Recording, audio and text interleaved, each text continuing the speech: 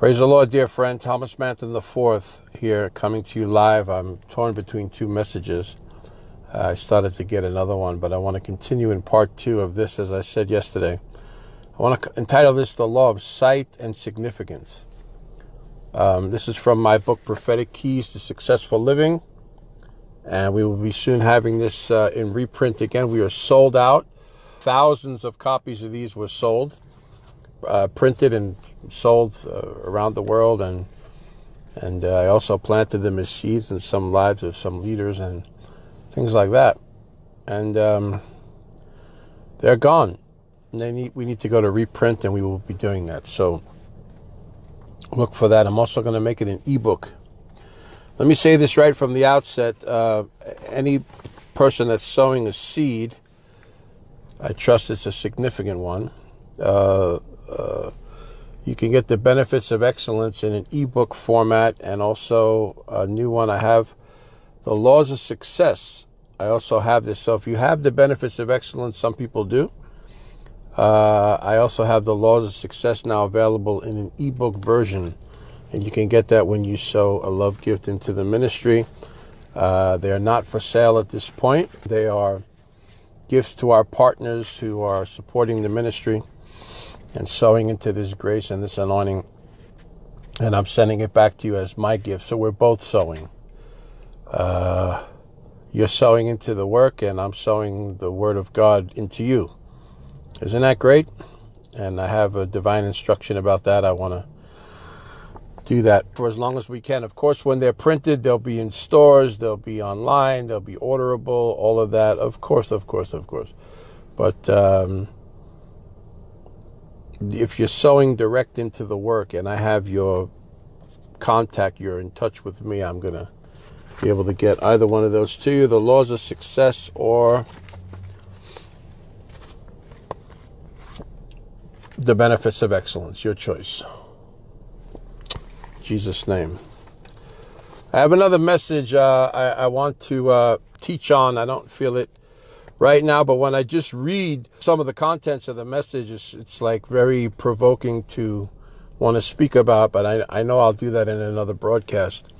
But let me and I'm calling that Things About the Office of the Prophet. The book is entitled, also this book was sold out and completely gone, thousands of copies made, and they're sold out. We're also going to go to reprint with this. Supernatural Operations of Spiritual Conquest Through the Office of the Prophet. It's a long title. I tried to shorten it, but I couldn't get a witness on shortening it, because this is what it's about. Supernatural, I know it's backwards on Facebook here. Supernatural Operations of Spiritual Conquest Through the Office of the Prophet. Let me just give you one. The office of the prophet comes to unseat evil rulers off their thrones and set new righteous leaders into positions of influence and power. The prophetic mantle exposes devils and turns out evil things that are hidden inside and around people. Oh, yes. Prophets are eye-openers. Prophets expose the folly and wickedness of men's hearts, but also shine light upon the great giftings God has packaged inside his people. You know, the prophetic anointing, it unfolds, it unveils, it creates, it's powerful. And, am I going to do it? I told you I'm in betwixt the two. Prophets are sent by God.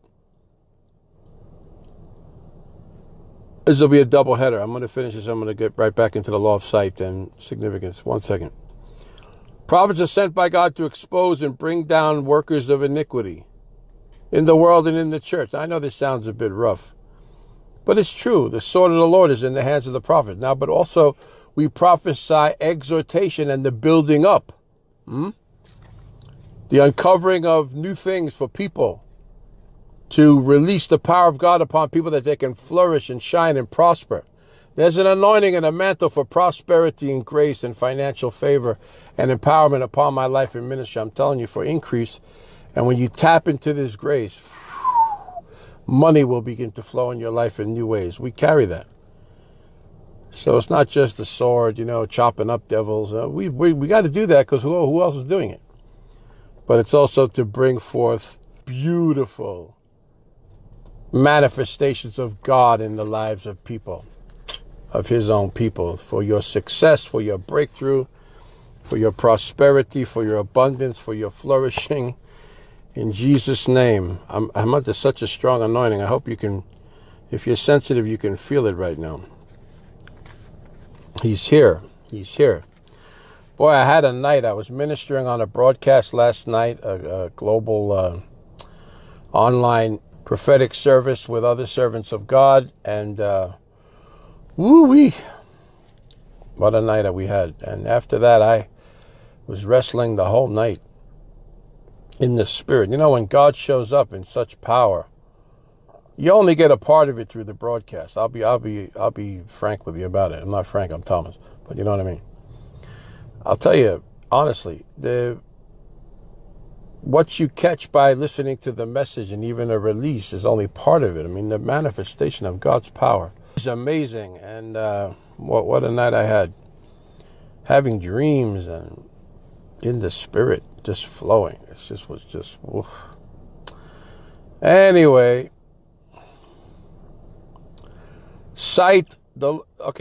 Prophetic Keys of Successful Living. Here we go. Volume 2 on the law, or part 2, it's in everyone. Part 2 on the law of sight and significance. I want to read these points to you and explain a few things.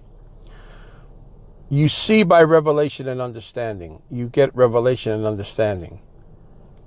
But what you cannot see, you cannot have. But what you can see, you can have. The imagination in the mind is very powerful. The mind doesn't really know if it's real or not. When you're,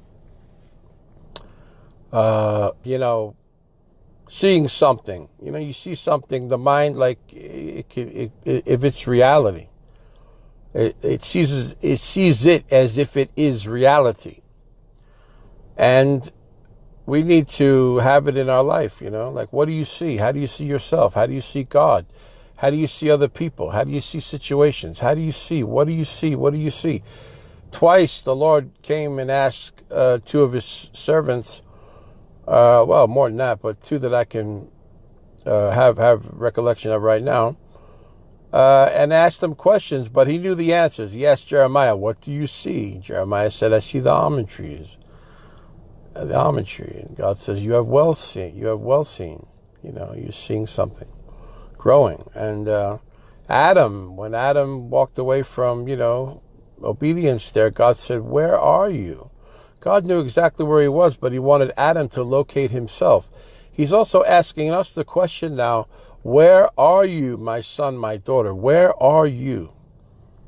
God, we don't want to be in a bad place. It's good when you get under anointing. Listen to me. And you get stirred up. You get stirred up, provoked. And, an apostolic anointing will do that.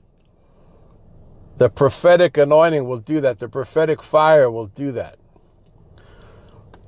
And the Lord is very zealous to help you get into the full place of where you're supposed to be, but you have to see it. You say, well, some people live like this. Let's observe this. Some people live like this. Some people live like this. Some people live higher lives. Why? Because they saw something.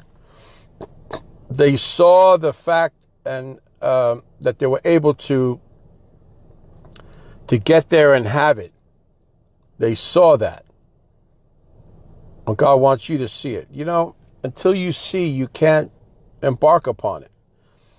Let me say something powerful here that I wrote in my book here. Yeah, insight, seeing correctly into the thing, out to a thing, into a thing, the whole thing, puts you in command of faith. To use your faith. You'll be able to start to use your faith to conquer, to birth new things, to have new things. God Almighty, I feel it. Here's another one. See it and you'll say it. But then when you say it, you'll see it. You get it? See it and then you'll say it. But then when you say it, you'll see it come into manifestation. See it, say it, and then see it in manifestation. And this is a way that God works. Now, I had a real powerful statement I want to make to you right now that I got from the Lord this morning. Here it is. Are you ready? Someone write on this chat, ready. Just say, yeah, I'm ready.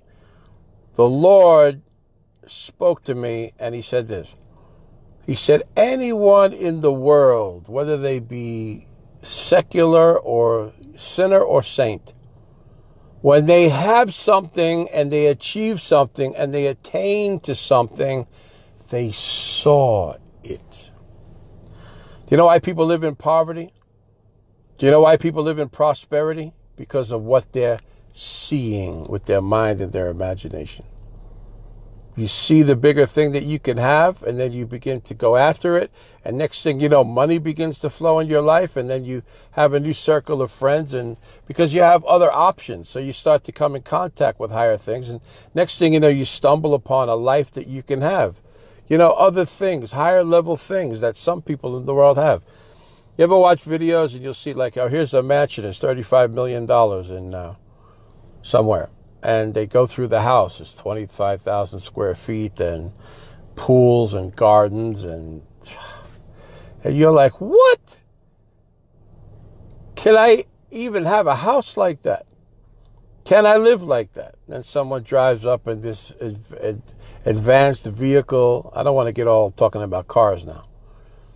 But you know what I mean? Those certain cars that are on a higher level. Some of them, they could cost $1 million. They're too small for me to fit into, so I'm not interested. I like luxury and comfort. I want a big vehicle, so give me a good one that's fast and big and comfortable. Fine. And we'll see if we can squeeze ourselves into some of those supercars and take a ride, but it's not very comfortable as a daily driver, you know. And then they have those and they pull up on the tarmac to their private jet and then they're flying somewhere. Now, what happened to those people?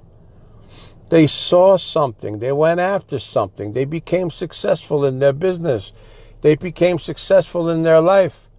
And God is even for that. I want to tell you, God will even, he will even reward his own servants with great economies. I want to prophesy to the body of Christ worldwide. We need to have our own economy.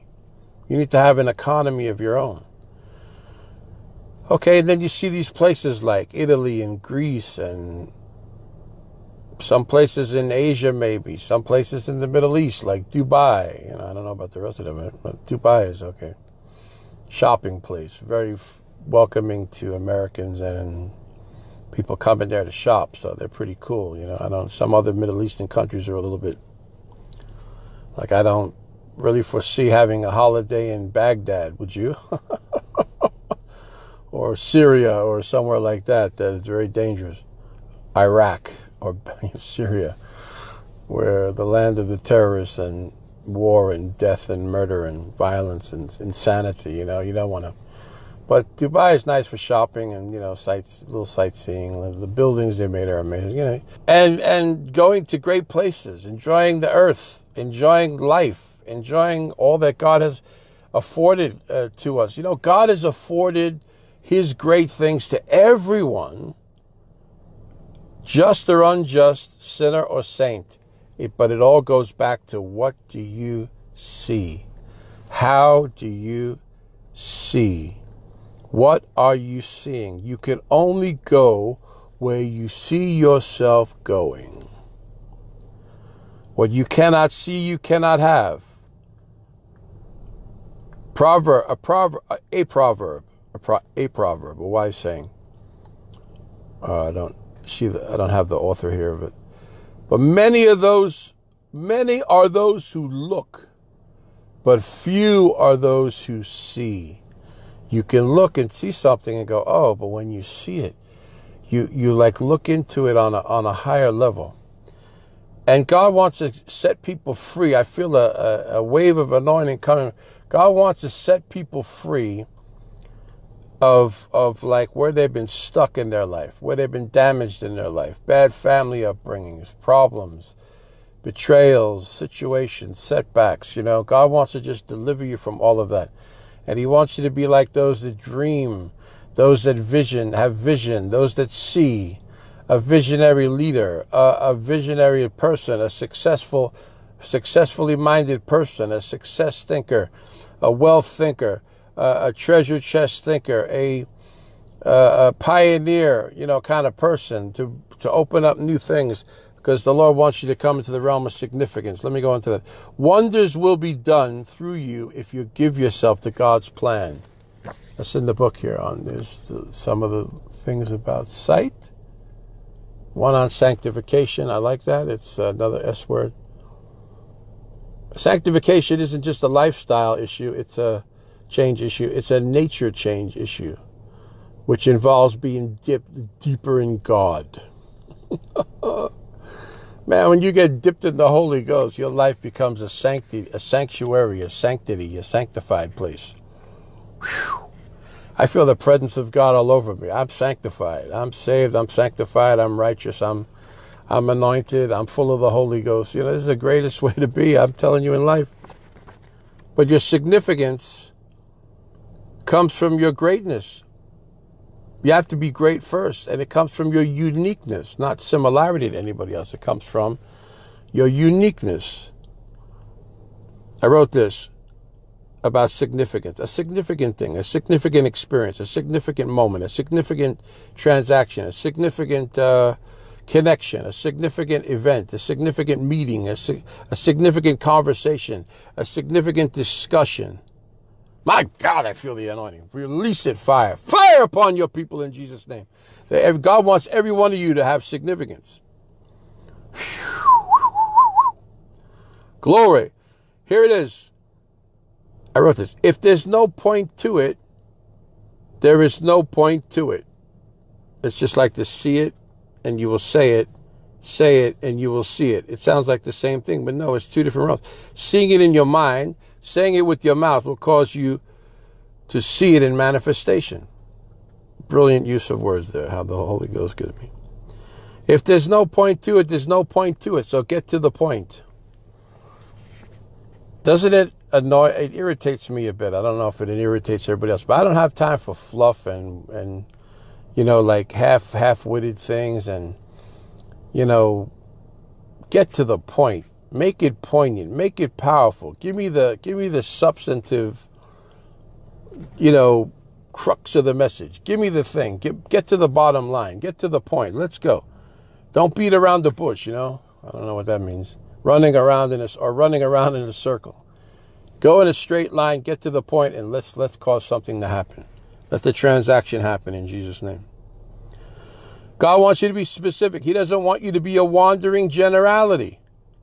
Wandering around generally, jack of all trades, master of none. He wants you to be a meaningful specific. What is it about your life in one word? Let's start with a paragraph. That's the beginner's level. Then you go to a sentence or two sentences. Then you go to one sentence. Then you go to a few words. Then you go to 2 words. Then you go to 1 word. When people think of you, what do they know you for? Many people say, God's prophet, like none other. Prophesied things over nations. God has used him, Thomas Manton IV, to speak things in accuracy and detail, and they've come. I'm known for that. But I'm also a teacher. I'm also a pastor.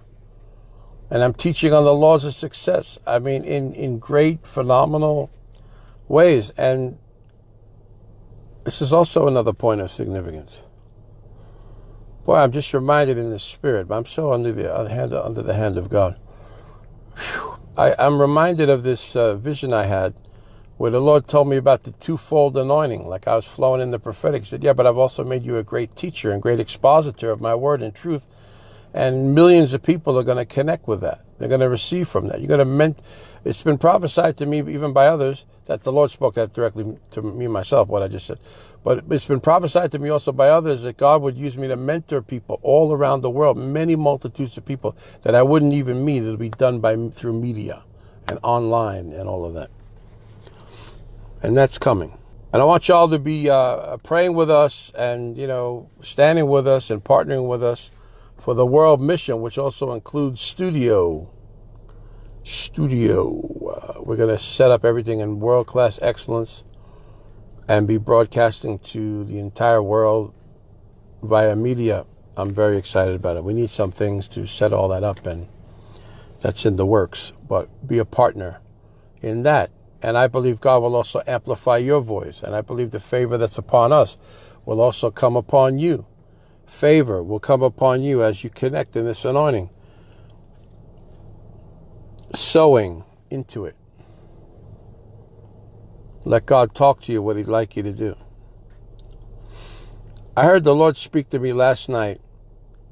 It's very strange. I can't remember ever doing this. And I saw 7 in the Spirit come together with 7. And I saw the 7 attributes of God: the spirit of wisdom, the spirit of knowledge, the spirit of understanding, the spirit of counsel, the spirit of might, and the spirit of honor. You know, it talks about, that's in Isaiah 11:2. But in Revelation 5:12, the Lord talked about honor and riches, okay? So like if you add them up, there's more than 7. But let's take the perfection of that, of God's own attributes. And then He comes together to a life, His life over to your life. And you're believing Him, you know, for perfection, for completion, for things to happen. And I saw that. The 7 and the 7 come together, and the Lord said, I want you to sow that as a seed. Amazing. And I've decided to do it. I'm doing it today. I wanted to do one last night, but the technicals and the logistics and the time frame and zones and all that, I'm doing it today, and I'm going to keep doing it. And I want to, and that's a new thing I'm hearing the Lord say right now. I want to challenge every one of you to do that. I believe in Kenya shillings to be 7,700. So you might as well make it all 7, 7, 7, 7, 7. You can also sow, like if you can sow a little seed of 777, which is a small seed. 777 shillings. People say, well, I don't want to sow 77. I have $777. You do that. Now, I know you might have heard this somewhere else, but I never heard it. And I didn't respond to any of that because I saw someone else that had a certain number. But the Lord gave this to me in an open vision last night while I was live on the broadcast.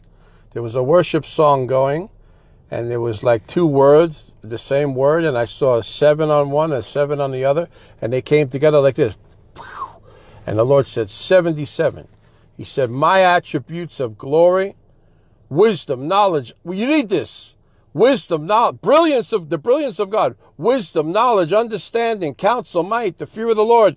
And I want to add another one, the spirit of honor from Revelation 5:12. And there's a few others. There's riches also.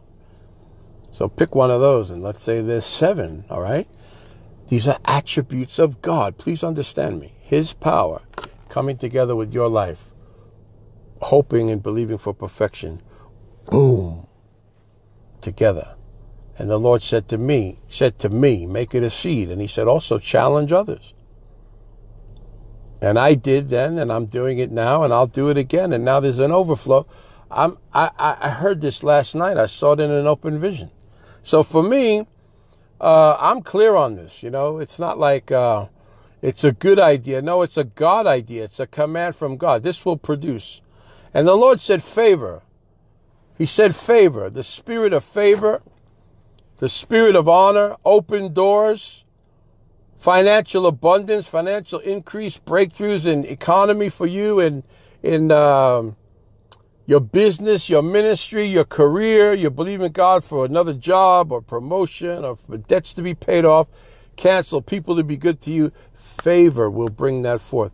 You know, almost 100%, 90-something% of your prosperity is birthed on favor. Favor will produce miracles. And I saw that the spirit of favor, the Lord is on this. Thank you, Jesus. A special seed. When you sow, you'll reap. Your seed is the influence you have over your future. Your seed is the master that your future will obey. Your seed has to be comparable to the harvest you're desiring. A seed of nothing creates a season of nothing, but a seed of something good like this, what we're talking about, 77, 77, 777, 7,777, well, you know, in sevens, The perfection and the power of God will begin to come. When you let go of what's in your hand, it doesn't leave your life. You don't give it away. You invest it. It's an investment. And God says, I'm going to bring a harvest back to you.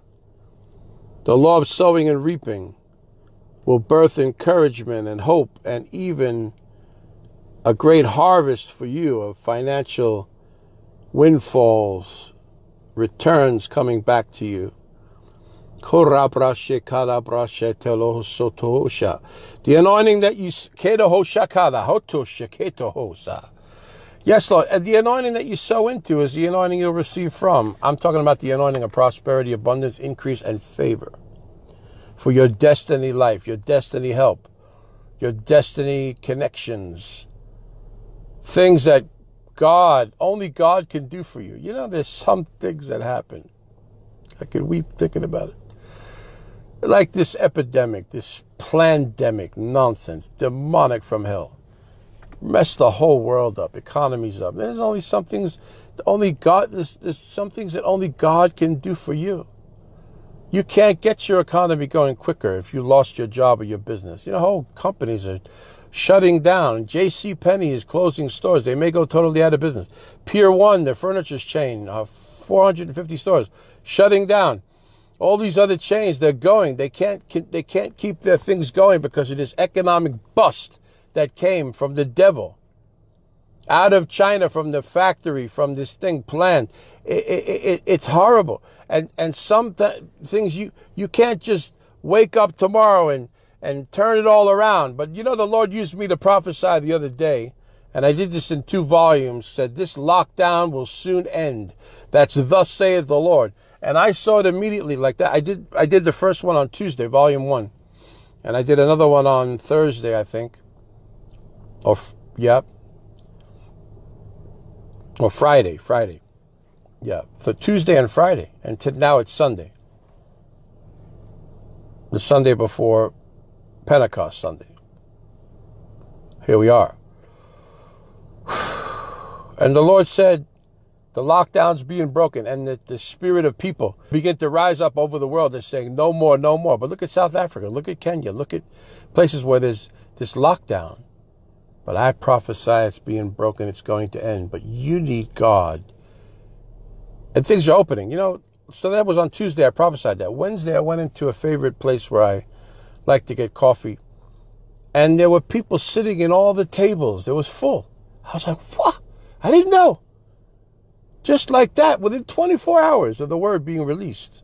Less, 12 hours later. Well, 14 hours later.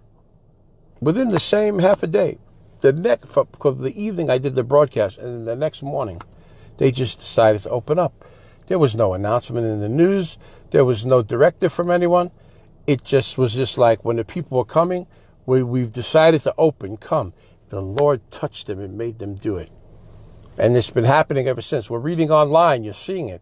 Everywhere in the world, people are shouting against this thing, saying we can't stay locked down. No, our churches are going to open. President Trump then was touched, and he brought the newscast the next day. This week, a couple of days after I released that word on Tuesday. And now it's all over the news. He says, now we've decided that I'm done. I'm done with this. I'm furious over this. The church is an essential service, and if the governors want to say the churches need to be locked down, I will override them and make sure they open. It's a movement going on. But then still, so the lockdown is ending. I prophesy again. I've told you what thus saith the Lord. And the creative power of the Holy Ghost came out through this vessel and this anointing and this oracle right here to declare it over the world. Now, it's happening. But you know what? Then after that, things need to be rebuilt and built up. So you need God to come in your life to create an economic oasis, an economic empire building thing, an economic advancement. You need God to come and help you get money, get resources, get business, get your ministry going, flourishing, get your business flourishing, career, your job, whatever you need God. And it's a time to sow, in the time of famine, to sow your way out of trouble. I don't say that because I'm on the receiving end of anything. I say this under the anointing. I try. If you're in the spirit, you can feel this right now. You feel me when you feel the Lord here, what he's saying through me. Done. I'll pick this up again. I feel the anointing to pray right now. Done with the teaching. Father, I thank you. According to Isaiah 48:17, you said, I am the Lord your God who will teach you to profit. And I'll even use my prophet to cause you to profit. Prophet, to help your profit, your prophet. And I release the grace and anointing upon people to prosper in Jesus' name. It's time to sow. A $77 seed, you could do it by card. You could do it on Cash App, on our Cash App, and on our PayPal. It's paypal.me/Thomas Manton. Cash App, Cash. The other one mostly is used in America. I don't know if it's so good internationally yet, but it should be. But PayPal is great for the whole world. paypal.me/Thomas Manton. Very simple. You go there. You're on my page. You put your details in there. If you have the PayPal account, or you can just do by card. Click, boom, it's in there. Also on thomasmanton.com, the dear partner just sowed a great seed also after I had released that word. And it's very easy. There's a portal there to sow. You just hit donate now. I think it has the click link there on thomasmanton.com. Boom, you're in. Put in your card details. You could do monthly, recurring. You could do $77 a month or any other amount that God would be telling you, or a one-time gift. Now, if God's speaking to you something greater or a different amount, you obey him, whatever it is. And the best that you can do it. I love the 3 words that Jesus' mother said, just do it. Whatever he tells you to do, just do it. And on Cash App, it's cash.me/$Dr. Thomas Manton. It'll be on the screen here. It'll be in the notes on the title and all that. I love you much. The laws of sight and significance. The power of the prophetic office. Supernatural operations of spiritual conquest through the office of the prophet. We're in it. We're flowing in it. It's touching the world. And if you need healing and deliverance right now, I pray, Father, in Jesus' name. Psalm 107, verse 20 says, he sent his word and healed them and delivered them from destructions. I am prophesying over you for healing and deliverance right now, and for your economy to come alive, for favor to come alive. As you connect with this grace and anointing, the Lord's going to do such great things for you. And I'm very excited in advance to hear of the miracles that will be coming. You can testify of those. Connect and do that now. The information is on the screen. I love you much. I'm praying for you. And we'll talk to you on the next broadcast. Much love from me, Dr. TM4, to you.